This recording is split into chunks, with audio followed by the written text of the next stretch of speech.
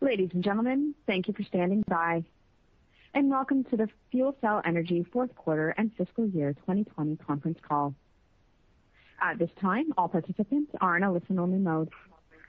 After the speaker's presentation, there will be a question-and-answer session. To ask a question during this time, you will need to press star, then 1 on your telephone. If you require any further assistance, please press star, then 0, and an operator will come back on to assist you. I would now like to hand the conference over to your speaker today. Mr. Sean Jelston, please go ahead. Thank you, Amy. Good morning, everyone, and thank you for joining us on today's call. As a reminder, this call is being recorded. This morning, FuelCell Energy released our financial results for the fourth quarter and fiscal year ended October 31st, 2020, and the earnings press release is available on the investor relations section of our website at fuelcellenergy.com. Consistent with our practice, in addition to this call and press release, we have posted a slide presentation on our website. This webcast is being recorded and will be available for replay on the company's website approximately 2 hours after we conclude the call. Before we begin our prepared comments, please direct your attention to the disclosure statement on slide 2 of the presentation and the disclaimers included in the press release related to forward-looking statements. The discussion today will contain forward-looking statements including, without limitations, statements with respect to the company's anticipated financial results and statements regarding the company's plans and expectations regarding the continuing development, commercialization, and financing of its fuel cell technology and its business plans. These forward-looking statements are intended to qualify for safe harbor from the liability established by the Private Securities Litigation Reform Act of 1995. All statements made on this call today, other than statements of historical fact, are forward-looking statements and include statements regarding our anticipated financial and operational performance. Forward-looking statements made on this call represent management's current expectations and are based on information available at the time such statements are made. Forward-looking statements involve numerous known and unknown risks, uncertainties, and other factors that may cause our actual results to differ materially from any results predicted, assumed, or implied by the forward-looking statements. We strongly encourage you to review the information in the reports we file with the SEC regarding these risks and uncertainties, in particular those that are described in the risk factor sections on our annual report on Form 10-K and cautionary statements and forward-looking statements in our quarterly filings. You should also review the section entitled Cautionary Statements Concerning Forward-Looking Statements in this morning's earnings press release. During this call, we will use non-GAAP financial measures when talking about the company's performance and financial condition. In accordance with SEC regulations, you can find a reconciliation of these non-GAAP measures to the comparable GAAP measures in this morning's earnings press release and reconciliation document posted on the investor relations portion of our website. For our call today, I'm joined by Jason Few, FuelCell Energy's President and Chief Executive Officer, and Mike Bishop, Executive Vice President and Chief Financial Officer and Treasurer. Following our prepared remarks, we will be available to take your questions and be joined by other members of the leadership team. I would like to now hand the call over to Jason for opening remarks. Jason? Thank you, Tom, and good morning, everyone. Thanks for joining us on our call today. We truly appreciate your interest in our company. 1 year ago, I hosted my first earnings call as CEO of FuelCell Energy, and today I am very proud of what the team has accomplished and the groundwork we are laying for long-term and sustainable success. In a year in which all of us faced the serious challenges created by the COVID-19 pandemic, as well as social unrest in many parts of the world, we made progress toward our long-term goals of profitable growth, developing and executing our backlog, and advancing our clean energy platforms, all of which contribute to the global energy transition. As we begin the second year of our powerhouse business strategy, we will continue to drive operational excellence by focusing on delivering value to our customers and stockholders, adhering to prudent capital deployment to support growth, and decreasing our overall cost of capital. We are focused on delivering revenue growth by commercializing our proprietary technologies to deliver differentiated value to our customers and capturing some of the significant opportunities in the energy markets that are emerging today and that will continue to develop in the years ahead. Before delving into results for the quarter, we have included an overview of our company shown on slide 3 for investors who may be new to our story. During fiscal year 2020, which ended on October 31st, we delivered double-digit revenue growth, achieving approximately $71 million in total revenue across our three largest categories: service and licenses, advanced technologies, and generation, which together represent a diversified source of recurring revenue under multi-year contracts with investment-grade customers. While we did not have revenue from product sales in fiscal year 2020, we are refocusing our efforts on new product sales and our ongoing market reentry in the largest fuel cell market in the world today, South Korea, as well as other global markets, including near-term opportunities in Europe and the Middle East. Like many, the COVID-19 pandemic impacted our operations and timing of our growth prospects throughout the year, but as we turn the page entering 2021, we are optimistic about the energy transition opportunities before us. At the top of the slide, we highlight many of our important customers currently using our technology platforms. These include a number of customers with our newest 7-year stack life fuel cells, many of which integrate combined heat and power capabilities that operate at extremely high energy efficiency levels, as well as other installations that enable microgrids, utilize biofuels, resulting in carbon neutral to carbon negative power, and can leverage multiple fuel types. Our SureSource fuel cell platform is capable of directly supplying hydrogen, and as an example of this, we are currently installing our first commercial hydrogen production platform in Long Beach, California, to power Toyota's zero-emission fuel cell trucks and consumer vehicles. We have the ability to extend our carbonate fuel cell platform to deliver hydrogen through a process known as reforming, electrolysis, and purification, or REP. And with our solid oxide fuel cell platform, we will produce hydrogen through highly efficient electrolysis, long-duration hydrogen-based energy storage, and zero-carbon hydrogen power generation. Electrolysis, long-duration hydrogen energy storage, and zero-carbon power generation platform solutions will be commercialized with our solid oxide technology, which we expect to support the increasing penetration of intermittent renewable technologies such as wind and solar by providing a way to store the off-peak energy generated by renewables and produce power at a later date on demand.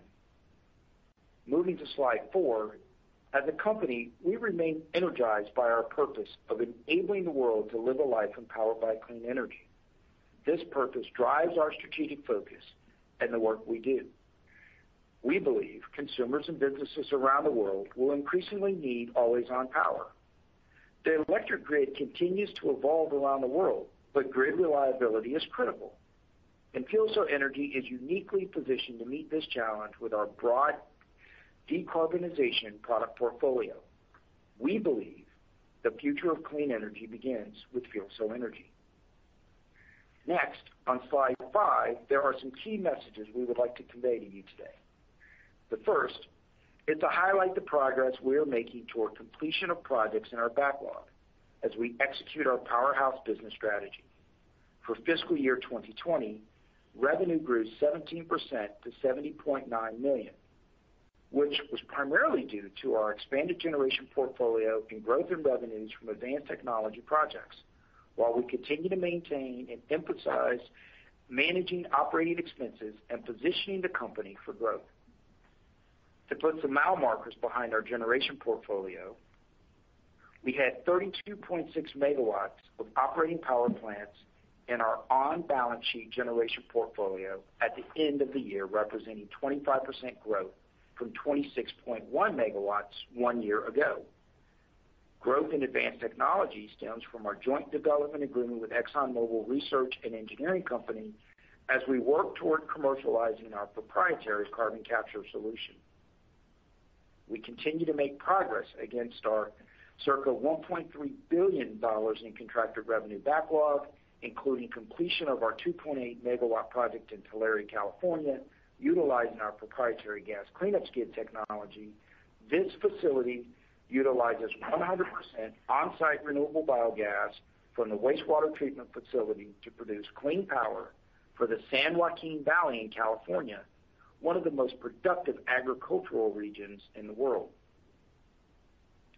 We are near completion of construction on our next biofuel power platform in California at the San Bernardino Municipal Wastewater Treatment Department, extending our platform portfolio utilizing on-site biofuels to produce carbon-neutral power. FuelCell Energy's shore-source power platform will use methane-rich biogas that would otherwise be flared, wasting energy and producing emissions to produce clean, renewable, carbon-neutral power. We are proud to note that our power platform is the only fuel cell power platform certified by CARB, the California Air Resources Board, for operations on biogas.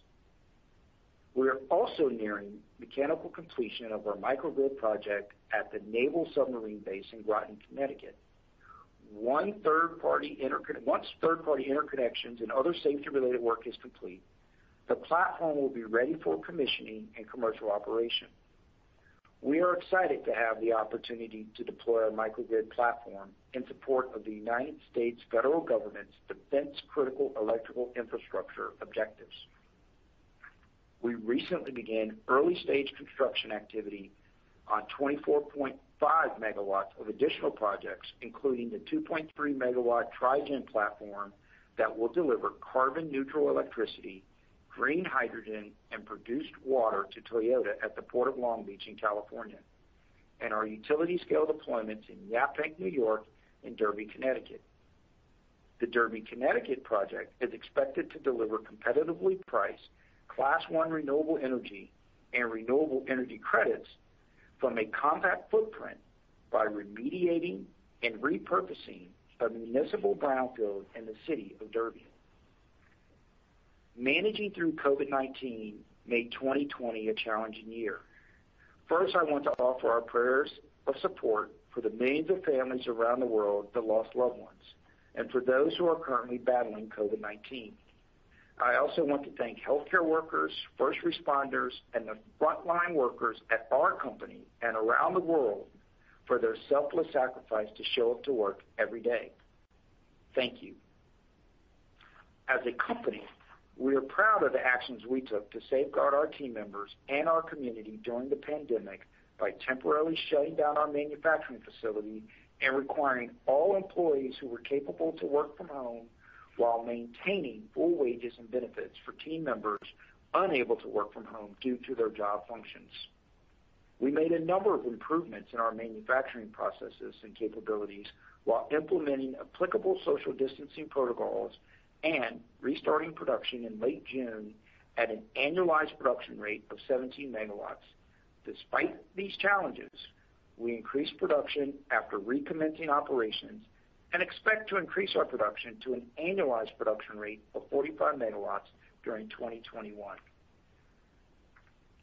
The second key message I want to highlight is the progress we have made toward bolstering our financial foundation, strengthening our liquidity, and creating an opportunity to reduce our cost of capital. Mike will go into more detail, so I will just provide a few highlights, starting with our current balance sheet position. During fiscal year 2020 and early fiscal year 2021, we raised over $325 million in capital. In the fourth quarter, we completed an equity offering resulting in net proceeds to the company of approximately $98.3 million net of expenses. We had strong institutional and retail demand for our shares, and subsequent to the fiscal year end, we completed an additional equity offering resulting in net proceeds to the company of approximately $156.3 million after deducting expenses. These subsequent proceeds allowed us to repay $87.3 million, representing all amounts owed to lenders and the agent under the Orion credit agreement, as well as pay $21.5 million owed to Enbridge under our Series 1 preferred share obligation. As a result of these activities, we significantly reduced our corporate debt, and our unrestricted cash balance on a pro forma basis increased to approximately $209 million, $11.2 million of which represents cash formerly restricted by Orion that was released upon the payoff. Altogether, The results of these offerings provide us with an opportunity to reduce our cost of borrowing going forward and enables us to have significant liquidity to execute our project backlog and accelerate commercialization of our advanced technologies. And third, I want to highlight our goal of extending our leadership in sustainability and environmental stewardship. Markets around the world are increasingly looking for decarbonization solutions that drive the transition to clean energy, address climate challenges, and enhance grid reliability. The energy transition is being further driven by regulatory support. Based on the initial policy objectives outlined by the new White House administration, we expect clean energy and climate policies in the U.S. to be a significant focus and receive broad support, which is consistent with what we are seeing in markets across the world. To meet the growing need of clean energy, FuelCell Energy remains focused on developing and deploying our decarbonization product portfolio solutions for some of the largest global energy opportunities. 1, distributed baseload generation, which is provided by our current SureSource platform. 2, distributed hydrogen generation using our carbonate platform. Our solution has the advantage of a clean water delivery capability, utilization of multiple fuel types while delivering hydrogen that can then be used as a feedstock in industrial applications, as a fuel for transportation, and for decarbonizing and or repowering existing gas turbine power generation infrastructure, or blending down the carbon intensity of low-carbon natural gas. This is the technology platform we plan to deploy at our facility in Long Beach, California, and it is the first of its kind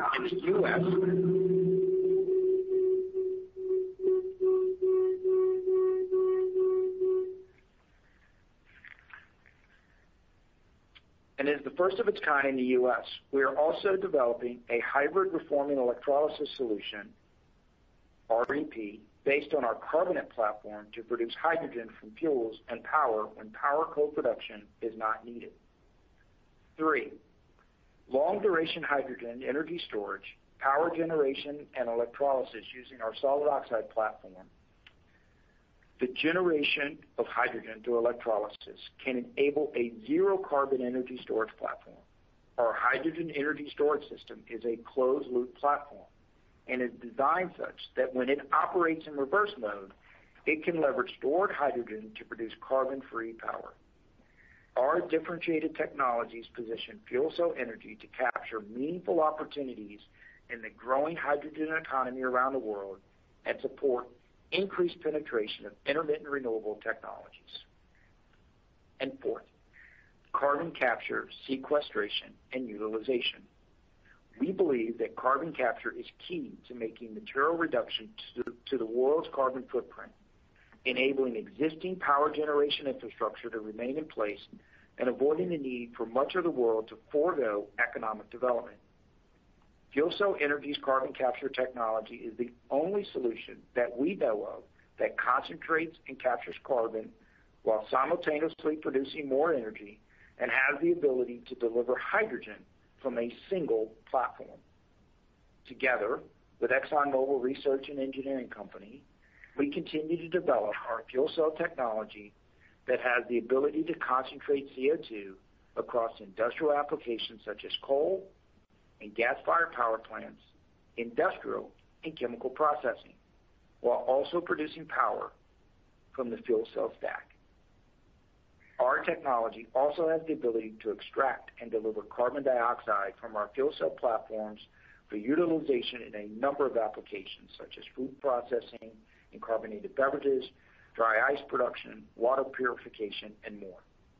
In fiscal 2021, we plan to focus on commercially advancing new applications of our technology, including the demonstration of our solid oxide electrolysis platform, while continuing to execute on our backlog of projects by delivering our traditional distributed generation platforms. Said simply, we believe our technologies will position FuelCell Energy to be a leading energy platform solutions provider for the world's energy transition. Now, I will turn the call over to Mike to discuss our financial results in more detail. Mike? Thank you, Jason. Let's begin by reviewing the highlights of our results shown on slide 7. I'll start with fourth quarter results. Total revenue increased 54% year-over-year to $17 million, primarily reflecting increases in service and license and advanced technology contract revenues, partially offset by a decrease in generation revenues. Breaking down total revenues, service and license revenues increased to $5.4 million from $800,000 during the fourth quarter of fiscal 2019 due to revenue recognized from module exchanges at 3 plant locations. Generation revenues decreased to $5.1 million due to plant maintenance activities primarily related to downtime, while upgrades were performed at our 14.9 megawatt Bridgeport fuel cell park project. Advanced technology contract revenues increased 48% to $6.4 million due to revenues recognized in connection with our joint development agreement, or JDA, with ExxonMobil Research and Engineering Company, or EMRE, which was executed early in fiscal year 2020. Cost of service and license revenues in the quarter increased to $8.1 million from $3.8 million in the fourth quarter of fiscal year 2019 as the company performed module exchanges for 3 projects. There were no module exchanges in the prior year period. Cost of generation revenues decreased to $10.3 million from $22.6 million in the prior year period due to lower impairment charges. Results for the fourth quarter of 2019 included a non-cash impairment charge of $17.5 million as a result of decisions made by the company to operate the Triangle Street project under a merchant model and to use the project as a development platform for the company's advanced applications, as well as the termination of the Bolthouse Farms project due to unfavorable regulatory changes. In the fourth quarter of fiscal 2020, we took a further impairment charge on the Triangle Street project of $2.4 million as a result of output and revenue projections given our current development plans. Operating expenses decreased 5% to $9.1 million compared to $9.6 million in the prior year period.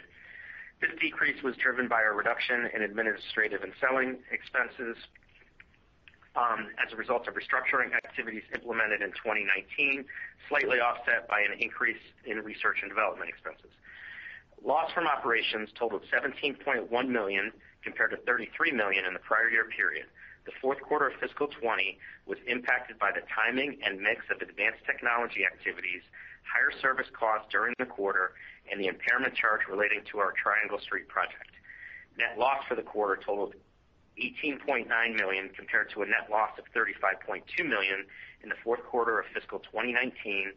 Net loss attributable to common stockholders for the quarter totaled $19.7 million, or 8 cents per basic and diluted share, compared to a net loss of $36 million, or 23 cents per basic and diluted share in the prior year period. The lower net loss per common share for the quarter ended October 31st, 2020, is primarily due to higher weighted average shares outstanding due to share issuances since October 31st, 2019. Adjusted EBITDA improved to negative $8.6 million compared to negative $11 million in the prior year period. Now, turning to the full fiscal year, revenues increased 17% to $70.9 million, primarily due to increases in generation and advanced technologies revenues. Service and license revenues decreased 6% to $25.1 million. Fiscal year 2020 included revenues of $4 million recorded in connection with the joint development agreement that was entered into with EMRE early in fiscal year 2020, compared with a $10 million of revenue recorded in the prior fiscal year related to a separate license agreement entered into with EMRE. In addition, the prior fiscal year included revenue recorded for the Bridgeport fuel cell park service agreements. Revenue are no longer being recognized under this service agreement as a result of the purchase of the project by a subsidiary of the company in May of 2019. Generation revenues increased 42% to $19.9 million, reflecting revenue from electricity generated under our PPAs, including the Bridgeport fuel cell park project acquired in May of 2019 and the Tulare Biomat project, which commenced operations in December of 2019. Advanced technology contract revenues increased 31% to $25.8 million due to revenues recognized in conjunction with the company's JDA with EMRE. Operating expenses for fiscal year 2020 decreased 31% to $31.4 million compared to $45.7 million in fiscal year 2019, reflecting the decrease in research and development expenses from restructuring initiatives implemented in fiscal 2019 and the reduction of resources being allocated to internal research and development activities as resources were instead allocated to funded advanced technology projects. Administrative and selling expenses decreased in fiscal year 2020. The decrease primarily relates to proceeds from a legal settlement of $2.2 million received during the year ended October 31st, 2020, which was recorded as an offset to administrative and selling expenses and higher legal and consulting costs incurred during the year ended October 31st, 2019, in conjunction with the restructuring and refinancing activities undertaken by the company in fiscal 2019. Loss from operations in fiscal year 2020 totaled $39.2 million compared to a loss of $66.9 million in fiscal year 2019. Net loss for the fiscal year totaled $89.1 million compared to a net loss of $77.6 million in the prior year. Net loss includes a negative non-cash impact related to the change in fair value of a common stock warrant liability of $37.1 million. Adjusted EBITDA in the fiscal year 2020 improved 44% to negative $17.7 million compared to negative $31.4 million in fiscal year 2019. Please see the discussion of non-GAAP financial measures and adjusted EBITDA in the appendix of our earnings release. Net loss per basic and diluted share attributable to common stockholders for the fiscal year 2020 was 42 cents compared to $1.82 in fiscal year 2019. Next, please turn to slide 8 for additional detail on financial performance and backlog. The chart on the left-hand side of the slide graphically displays the numbers I walked through in the fourth quarter, and we are pleased with the improvement of net loss attributable to common stockholders, net loss from operations, and adjusted EBITDA when compared to the fourth quarter of fiscal 2019. Looking at the right-hand side of the slide, we finished the fiscal year with a backlog of $1.29 billion. Backlog decreased 2.5%, reflecting the continued execution of backlog and adjustments to generation backlog, primarily resulting from the decrease in fuel pricing, which has lowered estimated future revenue. Partially offsetting these decreases is an increase in advanced technologies backlog, primarily the result of the JDA with Emory.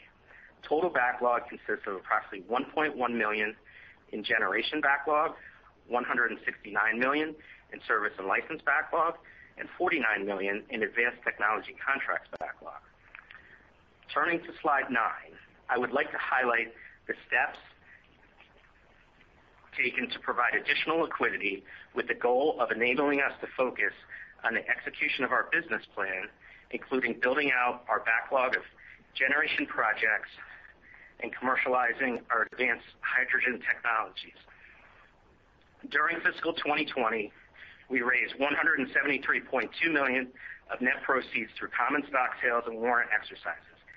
As of October 31st, 2020, restricted cash, and cash equivalents totaled $192.1 million, of which $42.2 million was restricted cash, represented by the gray bars.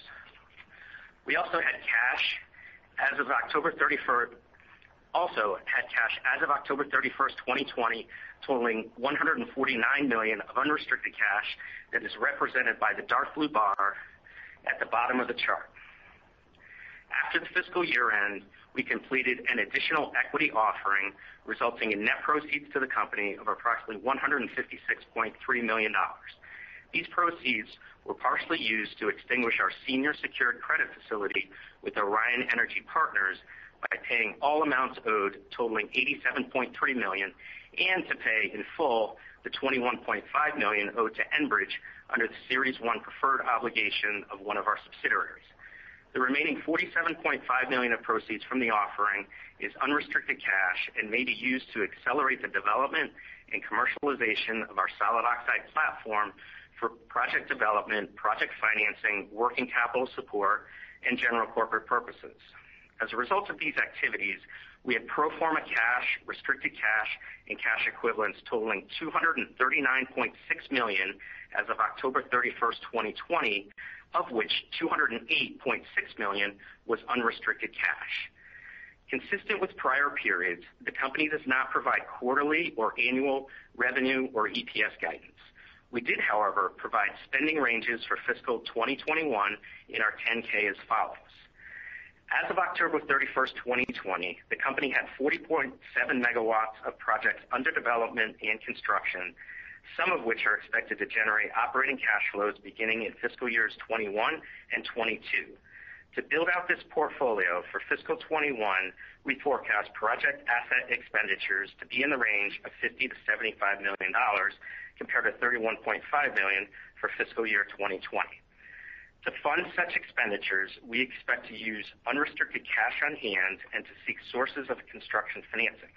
Once these projects under development become operational, we will seek to obtain permanent financing, including tax equity and debt, which would be expected to return cash to the business. Capital expenditures are expected to be in the range of $5 to $10 million for fiscal year 21 compared to capital expenditures of $400,000 in fiscal year 20 as we make investments in our factories, laboratories, and business systems. Company-funded research and development activities are expected to increase to $18 to $20 million in fiscal year 21 compared to approximately $4.8 million in fiscal year 20. As we expect to accelerate commercialization of our advanced technology solutions, including distributed hydrogen, hydrogen-based long-duration energy storage, and hydrogen power generation. In closing, we are pleased with the progress that we have made under our Powerhouse business strategy. Our enhanced liquidity positions the company to execute on our business plan and deliver on our project backlog while accelerating commercialization of our advanced technology platforms and applications. I will now turn the call back over to Jason. Jason? Thanks, Mike. As mentioned previously, we made progress executing on our project backlog in 2020, including completion of our biogas power platform in Tulare, California. Additionally, we are near completion on new power platforms at the U.S. Navy base in Groton, Connecticut, and at the wastewater treatment facility in San Bernardino, California. We also began early-stage construction activity on projects in Yaphank, New York, Derby, Connecticut, and the Toyota project in Long Beach, California. We completed value stream teamwork and made a number of improvements in our manufacturing processes and capabilities, focusing on increasing throughput and simplifying and streamlining production operations while enhancing health and safety protocols related to COVID-19. As a result of these improvements, we have the capability to increase our annualized production rate up to 45 megawatts on a single production shift. Production process innovations, lean manufacturing, and other optimization initiatives, elimination of waste, coupled with lean direct labor resource management, are just a few examples of ways in which we strive for operational excellence. Further, our production operations are well positioned for further capacity expansion and will generate operating leverage as we increase our production rate in support of future business growth. Next, on slide 11, I want to provide an update on our Powerhouse business strategy, which we announced 1 year ago. Based on our initial success, we are evolving the three core pillars of transform, strengthen, and grow. The first phase of our plan was to transform the company to build a durable financial foundation and enhance financial results.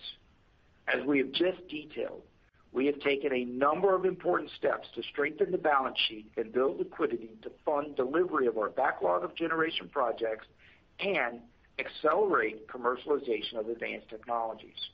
We are now positioned to seek low-cost, long-term financing that, when projects are delivered, can be recycled to finance completion of new projects. Currently, we are focused on the strengthening stage of our strategy by driving operational excellence throughout the business. As we think about capital deployment opportunities, we intend to prioritize investments in our power generation portfolio to enhance operating performance, maximize uptime, and reduce costs. Additionally, Operational excellence continues to be a key enabler of success as we strive to execute on project backlog delivery, manufacturing efficiency, extending sales stack life, and customer service and satisfaction.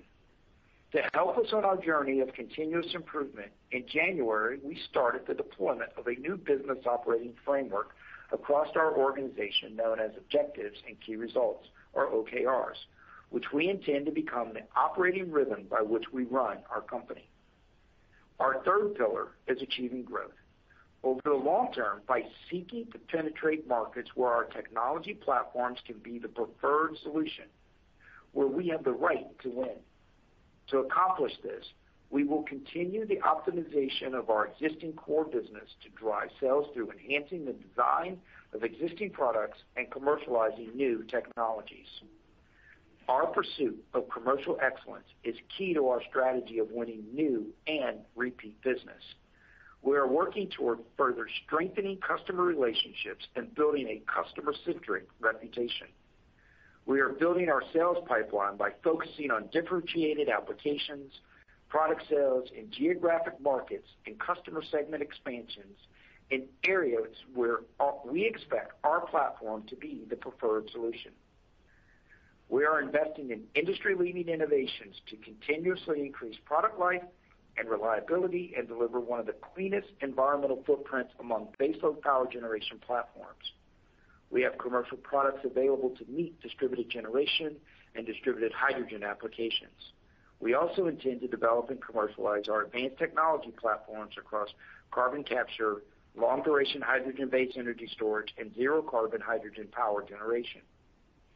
Geographic and market expansion is also an important part of our growth trajectory. We are extremely excited to be back in the Asian markets, particularly South Korea, and are now actively pursuing business in these markets. While we have customer interest and inquiries, we expect this growth to take time, as projects in Korea typically require an RFP process lasting 6 months or longer in some cases. We already have technical support staff in the region servicing our existing platforms that we will look to increase over time as we grow our project base, along with anticipated addition of dedicated sales and marketing teams with a geographic focus on Asia. We also continue to work with channel partners to build opportunities in Europe and other markets around the world. Turning to slide 12, I will summarize the 4 primary growth opportunities we are targeting in clean energy and how these are aligned with our product portfolio. First, it starts with our core platform. Our core platform enables FuelCell Energy to deliver bespoke customer solutions across a number of applications. The multi-featured capabilities of our platform delivers power, combined heat and power for district heating, building heating and cooling, hot water, and steam for industrial applications, carbon capture, separation, and utilization for beverages, food processing, water purification, dry ice, and other applications, and hydrogen for transportation, industrial uses, and repowering. All of these capabilities are delivered through our FuelCell carbonate platform. Today, more than 250 megawatts of our carbonate platform is deployed and has delivered more than 10 million megawatts of reliable and clean baseload power, adding to the decarbonization of the electricity grid. Our generation portfolio is currently delivering utility-scale distributed generation to utilities, commercial, and industrial customers. Our long-term distributed generation power purchase agreements make up all of our approximate $1.3 billion in project backlog. Next, our Tri-gen SureSource platform, the first commercial installation of which is currently under construction, represents our core distributed hydrogen offering, which we expect to deliver 3 value streams. First, carbon negative, clean electric energy through the use of biofuels in hydrogen production offsetting carbon. Second, the thermal energy and naturally produced water in our platform will be used, letting Toyota avoid the need to use water as a natural resource in port car operations. Third, our Tri-gen platform will be used to generate hydrogen. The generated hydrogen at the Port of Long Beach will allow Toyota's operations to use the hydrogen we produce to power zero-emission fuel cell vehicles in California.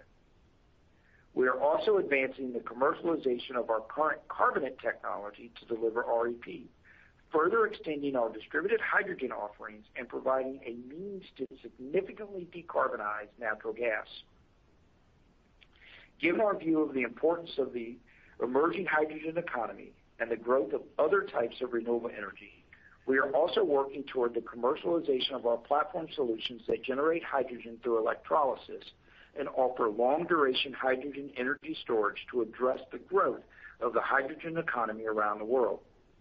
We continue to advance the commercial development of our solid oxide technology through cooperative research and development agreements with the U.S. Department of Energy and the allocation of capital raised over the last several months. We are excited about our potential to revolutionize long-duration energy storage and better integrate intermittent sources of power into the complex grid of tomorrow. And of course, we also continue to focus on commercializing our carbon capture advanced technologies under our joint development agreement with Emory. Carbon capture has a strong secular tailwind given the worldwide focus on global warming and sustainability, and we feel confident in our ability to deliver integrated, scalable carbon capture and hydrogen solutions in the future. Next, on slide 13, we want to reiterate and update our long-term targets and goals that we initially provided last year.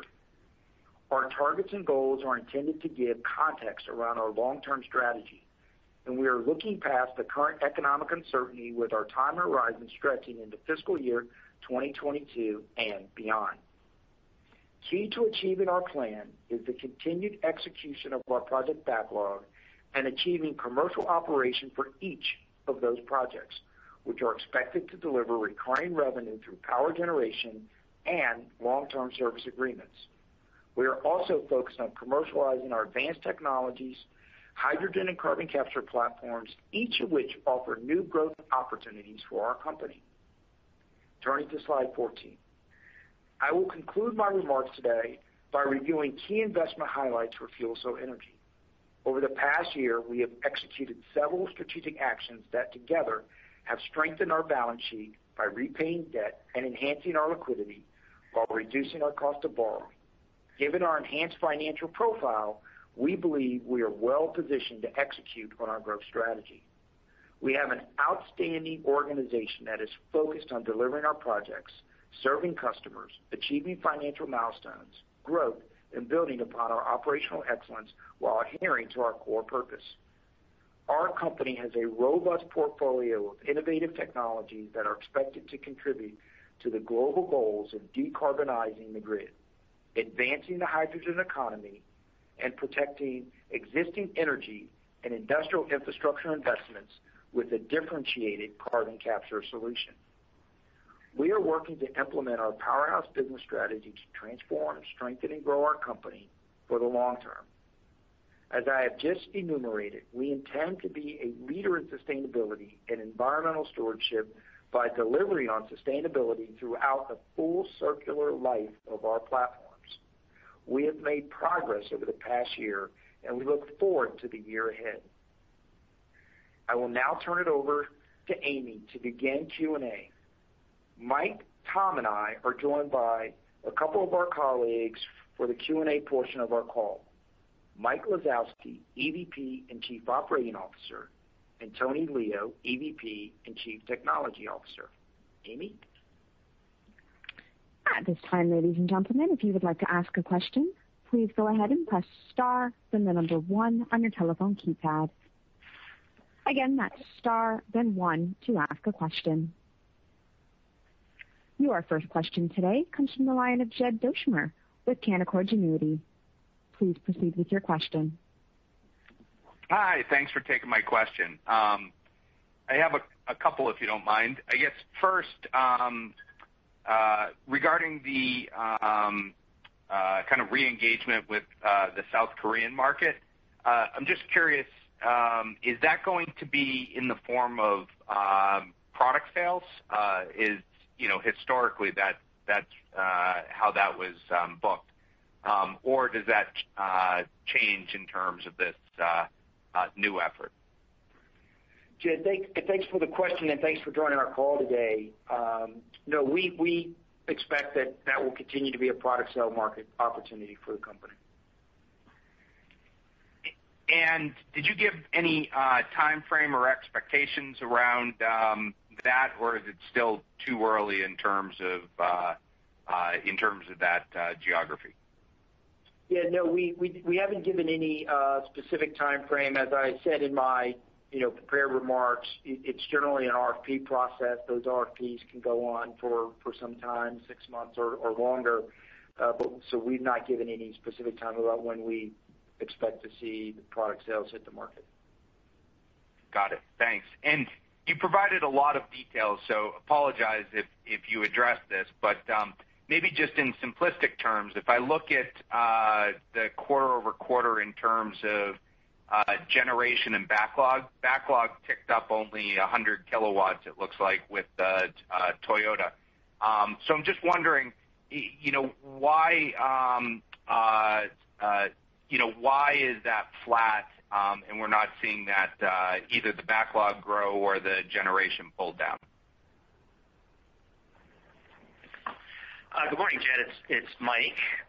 Thanks for joining the call. So on backlog, we recognized obviously revenue this year as we executed on the business plan.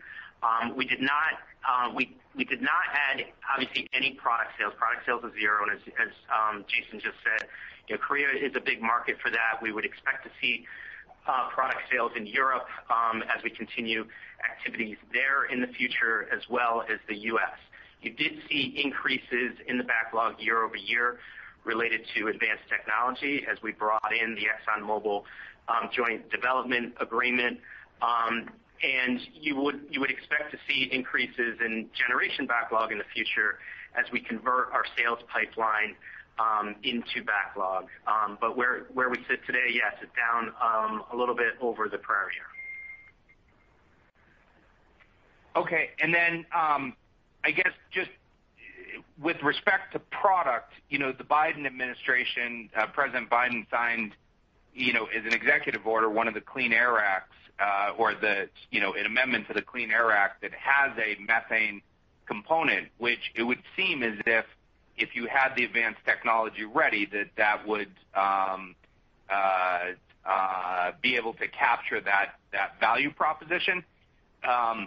Do we need to see a milestone that's hit in terms of the availability of the advanced technology before you're able to participate in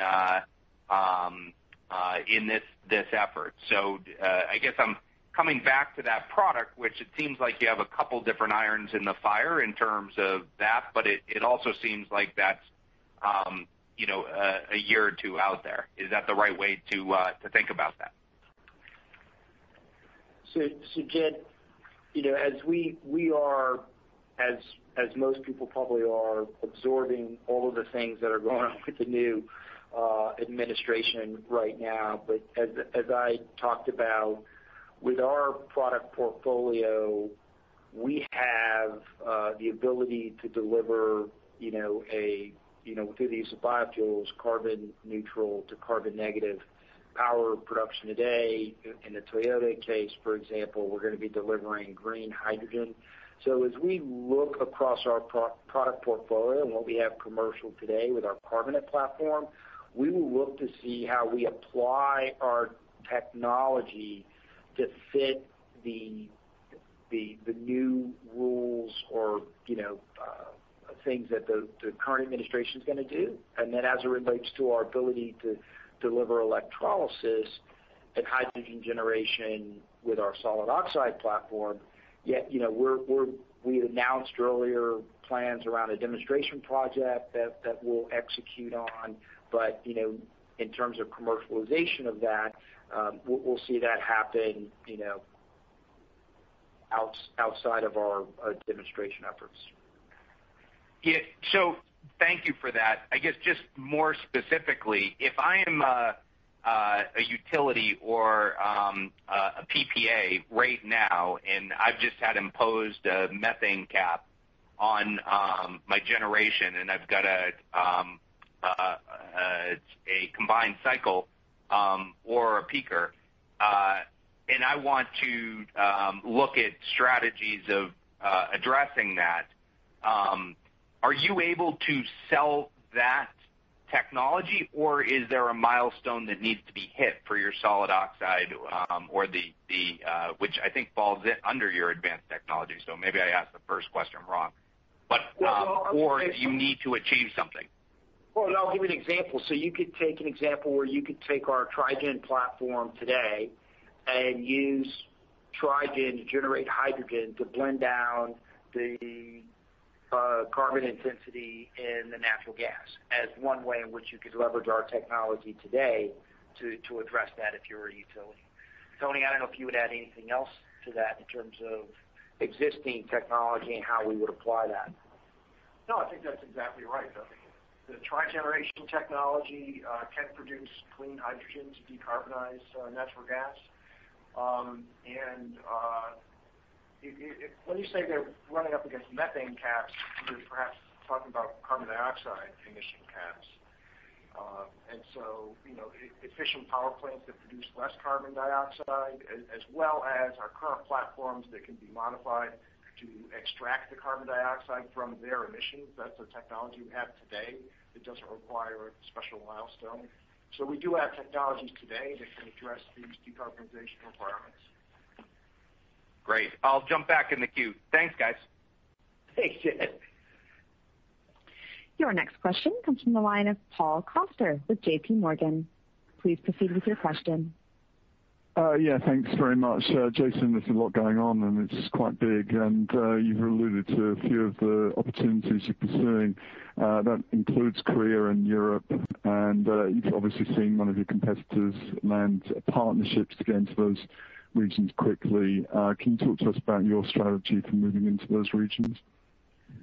So, in Europe, Paul, we already have a presence there. We have customers in Europe today, and what we're doing there is really continuing to, expand the work that we're doing with E.ON and other partners that we're working with from a channel development standpoint and market opportunity, in addition to adding additional, resources to the region. In Asia or across Asia, including Korea, we have an existing team in Korea today that supports our existing, platforms that operate in the market, and we're adding additional resources from a channel development, standpoint to help us drive sales in that market, and exploring opportunities for various channel partners in different markets in Asia where we have a focus. So we'll have both a direct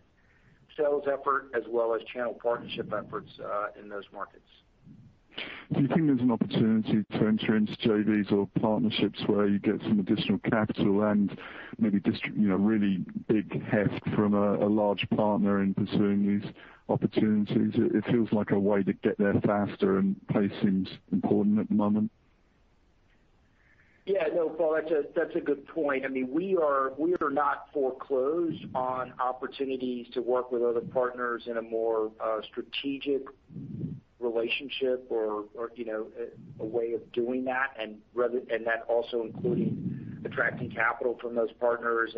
But things that I look for that are not only just capital from the partner, because that's although that's important, that's not the core metric I would look toward in determining a strategic partner. I really want to look at strategic partnerships or relationships that create expanded opportunity for the company from a market perspective, and/or brings something unique to the relationship that allows us to extend our platform in a new and a compelling way to create differentiation in the market.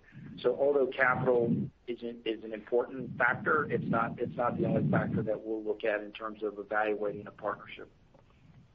Got it. Just turning to long-duration storage for a moment, and particularly that which relates to wind and solar, not to nat gas. It seems like solid oxide fuel cell is the way that you're pursuing that particular opportunity, but those are intermittent resources which stop and start, and of course, solid oxide fuel cells seem poorly positioned for that, despite their merits in terms of efficiency. Can you just talk to us about how solid oxide fuel cells play in wind and solar intermittent power as long-duration storage solutions? Yes, I'll let Tony jump in and provide some more color on that. But just in general, right, electrolysis gives us, our solid oxide platform gives us the ability to implement electrolysis. And, the one thing or the biggest problem that, intermittent technology has is that no one's figured out how to control Mother Nature yet. So, the wind often blows when you don't need the power, or the sun shines when you don't need it, or the reverse, right? When you need it, the wind's not blowing or the sun's not shining. So with all that excess electricity that is often on the grid, when you talk about it just in terms of green hydrogen for long-duration energy storage, it's electrolysis that we'll leverage to create that hydrogen storage in our platform, which is a closed-loop platform, which then will have the ability in a reverse mode to use that same hydrogen in an on-demand basis to actually generate power. And I'll let Tony speak to that. Yeah, what solid oxide brings to this application specifically is it's a really, really high efficient way to do electrolysis compared to the conventional electrolysis that's here today. So that's one thing. The other thing is the solid oxide cells that we developed the same cell can be an electrolysis cell and then can be switched in mode of operation to be a fuel cell. So you can create hydrogen, store the hydrogen, and then send it back to that stack to make more power. Because you've got one stack doing both things, you're reducing the capital cost of the application. So that's what's unique about solid oxide, the ability to be reversible and a very, very high efficiency. So I just want to make sure I understand then, because, it sounds like you've made a big breakthrough. It's the ability to do that immediate switch from electrolysis to fuel cell mode without any loss of heat. Because, I understand that these, the solid oxide fuel cells otherwise take a day to heat up and cool down. Have I got that right? Well, it's a high-temperature system, so it does take some time to heat up, but our solid oxide stacks are extremely lightweight, so they don't take all that much to heat up. Plus, it's easy to keep the things warm so that they can be ready to spring into action whenever they're needed. Well, and one of the, maybe Tony, you could speak to a little bit about the demonstration project that we announced with the DOE. Right. And you mentioned a breakthrough. We've actually been working at this for a long time, making a lot of successes leading up to this, and we're moving from that core R&D activity into the demonstration phase for this technology. We have a system that's running here in Danbury now. We just announced an award from the U.S. Department of Energy to do a 250 kilowatt electrolysis demonstration at Idaho National Laboratories. We have some additional DOE funding to do a test in our Danbury labs with this reversible concept, in addition to what we've done in the past. So it's a steady progression from the R&D phase, comfortable that the technology works, going into the demonstration phase, and marching this toward commercialization. Okay, last question. Just CapEx associated with ramping up the solid oxide fuel cell business. Do you have a handle on that yet? Hey, Paul, it's Mike Bishop. How are you? So as far as CapEx, what we put out there in our 10K and our remarks, there's really kind of two things here, right? So what we're doing this year is, as Tony mentioned, is working on funded advanced technology projects, and those are funded with the DOE. The company is also making additional investments in company-funded R&D. So last year, our company-funded R&D was about $4.8 million. This year, we'll be in the range of $18 to $20 million. We are In addition to that, making capital expenditures in our factories, laboratories, and business systems across the company. That will be in the range of $5 to $10 million for fiscal 21 compared to less than $1 million last year. Gotcha. Thank you. Thanks so much. Thanks, Paul. Your next question comes from the line of Lawrence Alexander with Jefferies. Please proceed with your question. Good morning, and thanks. Just 3 quick ones. Can you talk a little bit about your bandwidth for managing projects? I mean, how many projects, if you really flex, could you manage at the same time? And secondly, how are you thinking about grant revenue, if any, in 2021 and 2022? And finally, the new run rate for R&D, should we think of this as a kind of steady run rate from here, or is it reasonable to expect it to continue to increase over the next several years to sort of keep up with the range of opportunities that are opening up? Okay. Great, Lawrence, thank you, and thanks for joining the call. I want to make sure I got all 3. The first question was around bandwidth around projects. I didn't quite get the second question. I know it was something to do with revenue. Oh, how do you think about grant revenue from DOE or other sources that might go through the P&L? Okay. And then in R&D spending, do we expect that to be kind of the new normal, if you will? So maybe on the first one on bandwidth and projects, I'll ask Michael Lazowski to speak a little bit about how we manage projects or project management process and how we deploy those resources against those efforts.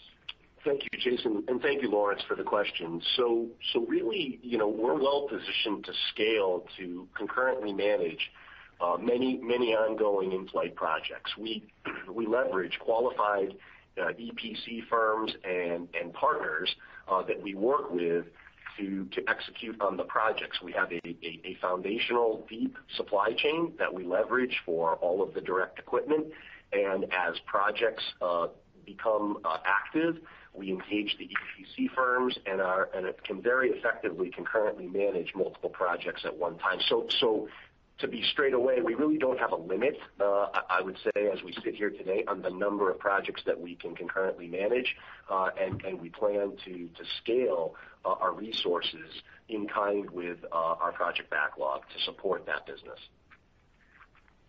And then, Mike, maybe you could talk about how we think about grant revenues and the R&D go forward. Sure.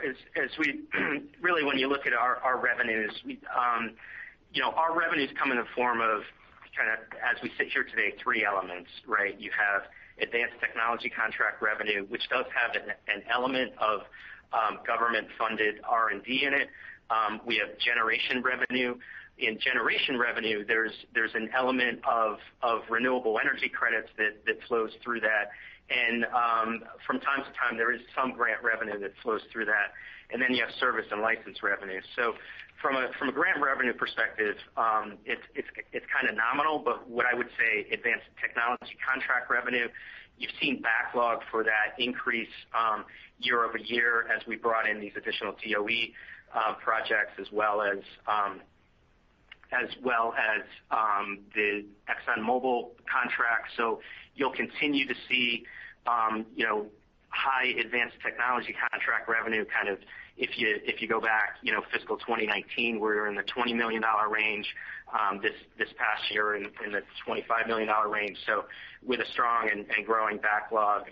In addition, you will see our generation revenue continue to increase as these projects come online, and we get the benefit of electricity sales and renewable energy credit sales as we continue to bring that into an operating portfolio, and that's what drives our targets for fiscal 22 as we bring the company to EBITDA positive.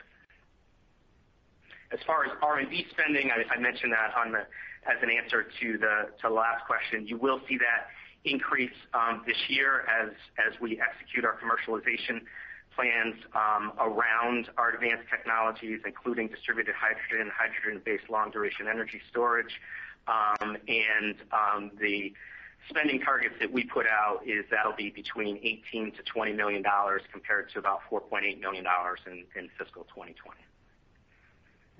Thank you. Thank you. And callers, we'd like to ask that you please limit yourselves to one question due to timing. Your next question comes from the line of Colin Rusch with Oppenheimer. Please proceed with your question.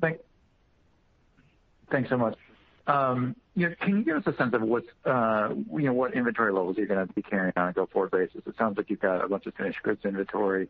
Love to understand how that flows through the balance sheet over the next year or so. Hey, Colin. Good morning. It's Mike. Thanks for joining the call. So when you think about inventory, we've obviously had some transition during fiscal 2020, where we came into the fiscal year, we're operating at around 20 megawatts. We actually brought the factory back down to zero during the COVID shutdown. And as Jason said in his remarks, we have now, obviously the factory came back online in the June-July timeframe, and we're now ramping the factory up to 50 megawatts. So what you'll see from an inventory position, up to 45 megawatts during fiscal year 2021. So what you'll see from an inventory position, you'll see inventory start to grow a little bit as we bring in additional raw materials, work in process from that ramp activity, which is really a function of deploying assets into our generation portfolio. So as assets are finished, we'll deploy those into the generation portfolio. They will become project assets on the balance sheet. So as projects get closer to COD and as we're in construction, you'll see finished goods come down, but I would say that will more than likely be replaced by raw materials and work in process, and inventory probably be consistent or higher from where we sit today, given the production ramp. That's it, Ralph. Thanks, guys. Well, thank you. Your next question comes from the line of Eric Stine with Craig-Hallum. Please proceed with your question. Good morning, everyone. Hey, Eric, how are you this morning? Hey, I'm doing well. I guess for me, I'll keep it brief, but just could you give a little more color on the product sale opportunities? Given I know that's been an objective, but had some headwinds there, and would just love to know, when you think about your fiscal 22 objectives, what kind of contribution are you anticipating or baking into that to reach those objectives? Yeah, Eric, we've not traditionally given projections to that level. What I will say, though, is as we think about some core markets where we're seeing strong activity in our pipeline, for example, like Europe, we expect a significant number of those opportunities will be product sales as opposed to PPAs. And if you look at the relationship we have with E.ON, that relationship is effectively set up to drive that type of business model. And as we, as a company, we had a pretty focused effort on winning project opportunities and developing those projects as on balance sheet projects, largely because of our integrated business model and the decision that we've made corporately to continue to have, engineering, manufacturing, sales and marketing all as an integrated company. And so now that we've built a backlog and a set of opportunities for the company that will get us to a point to where we'll get to, adjusted positive EBITDA, through 2022, it gives us a lot more flexibility in terms of how we think about the product development opportunity, whether it be a PPA or a product sale. And so we expect that to become a bigger part of our mix as we move forward. Okay, I'll take the rest offline. Thanks. Thanks, Eric. Thanks. And your last question for today comes from the line of Noel Parks with Tuohy Brothers. Please proceed with your question. Good morning. Good morning, Noel. How are you? Real good, thanks. Just was wondering, as far as the expenses that you recognize for module exchanges, as you have more projects implemented over time, do you have any visibility into or modeling for sort of the expected timing of likely module exchanges? Good morning, Noel. This is Mike. I'll take that one. And just to provide a little bit of background on how revenue and cost is recognized for our service portfolio. And our service portfolio is assets owned by third parties, but we have long-term service agreements where the company essentially operates the assets for the owners of the projects. That revenue is bifurcated into two streams. Routine maintenance is essentially amortized over the life of the agreement, and these are typically 20-year agreements. The major maintenance activity is a module exchange. Today, our modules are 7-year life. So the company defers revenue recognition and cost recognition until those modules are actually deployed into the platform. So if you're thinking about modeling these out, you would essentially model, every 7 years there's going to be a major revenue element. When you look at our service agreements, generally the major maintenance piece is about half, and the routine maintenance is the other half. So that's how you would think about modeling this out. Great. Thanks a lot. Sure. And appreciate you joining the call. And I'll now turn the call back to Jason Few for closing remarks. Amy, thank you. Thank you again for joining us today. We continue to execute on our powerhouse business strategy, working to strengthen FuelCell Energy with the goal of delivering profitable growth and optimizing returns. I am encouraged by the teamwork I see on display in our organization day in and day out. And I'm excited about our work and the opportunity we have to deliver on our purpose to enable the world to live a life empowered by clean energy. We are committed to delivering long-term shareholder value and appreciate your continued interest in FuelCell Energy. In closing, I want to wish God's blessing on President Joe Biden, Vice President Kamala Harris, and the United States. Please stay safe and healthy. Thank you for joining, and have a great day. And this concludes today's conference call. Thank you for your participation. You may now disconnect.